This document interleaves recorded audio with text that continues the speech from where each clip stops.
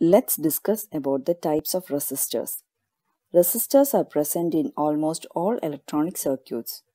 Based on the specifications like the power rating, type of material used, and the resistance value, the resistors are further classified.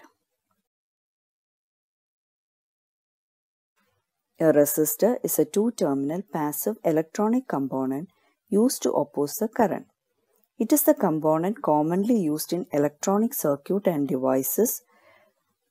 A resistor is used to maintain specified values of voltage and current in an electronic circuit.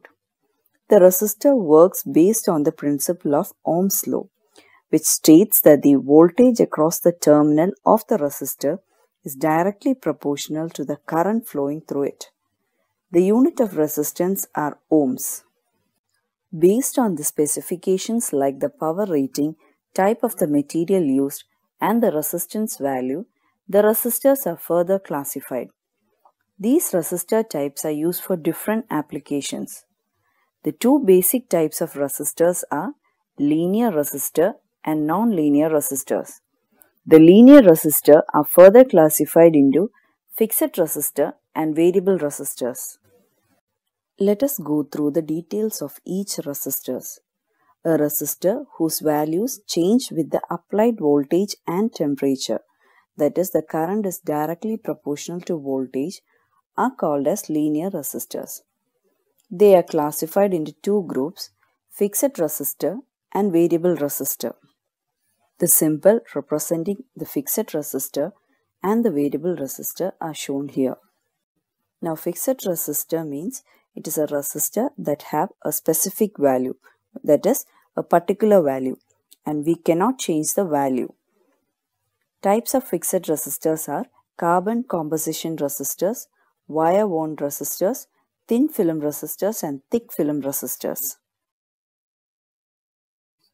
The figure shown here is of the carbon combustion resistor. The resistors are made by mixing carbon dust and the insulator powder, which we can also call as a binder. It acts as a binding agent and then converted into a small rod. The ratio of the insulation material determines the actual resistance of the resistor. The main advantages are they are readily available, very durable, and are of low cost. While the disadvantages are they are very temperature sensitive. In wire wound resistors, a piece of resistive wire is wound around a ceramic core. This wire is then coated with an insulating material. The resistance wire commonly used are tungsten, nickel chromium alloy, etc. These resistors have properties like high power rating and low resistive values. This type of resistor is used for high power applications.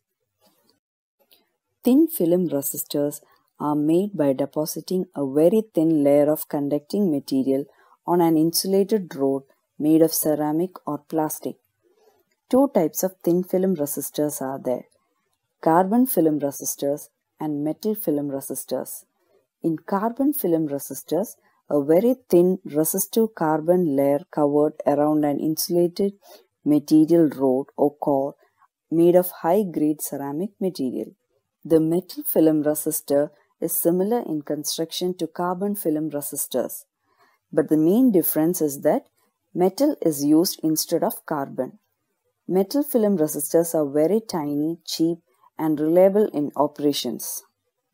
Thick film resistors are same as thin film resistors, but the main difference is that there is a thick film layer instead of thin film layer, so we call it as thick film resistors.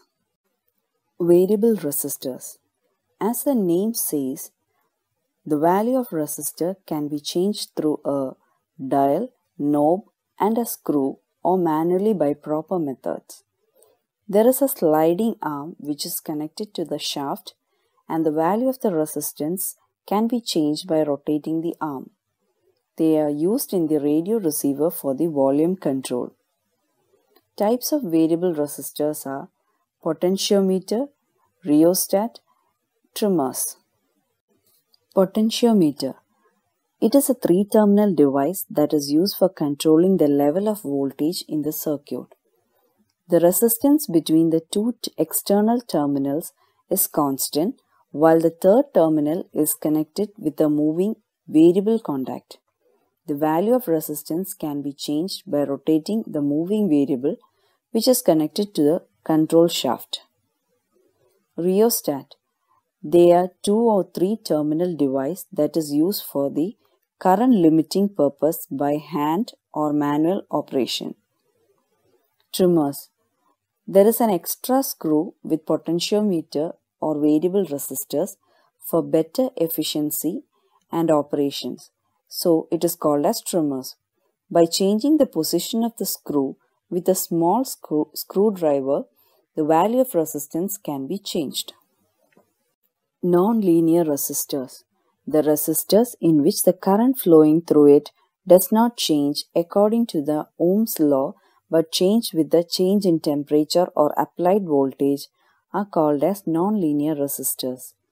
If the flowing current through a resistor changes with a change in body temperature, then it is called as thermistor, while if the current flowing through a resistor changes with the applied voltage, then it is called as varistor or voltage dependent resistors. Thermistor. It is a two-terminal device that is very sensitive to temperature. The resistance is inversely proportional to the temperature. That is, the resistor increases when the temperature decreases and vice versa. Negative temperature coefficient means the resistance decreases with the temperature rise, while positive temperature coefficient means resistance increases with temperature rise. Varistor. Varistors are voltage-dependent resistors which is used to eliminate the high voltage transients. When voltage increases across a connected sensitive device, then it changes the level of voltage. Light-dependent resistors or LDR. It is a resistor in which the terminal value of resistance change with light intensity. It is also called as photoresistor, photoconductive cells, etc.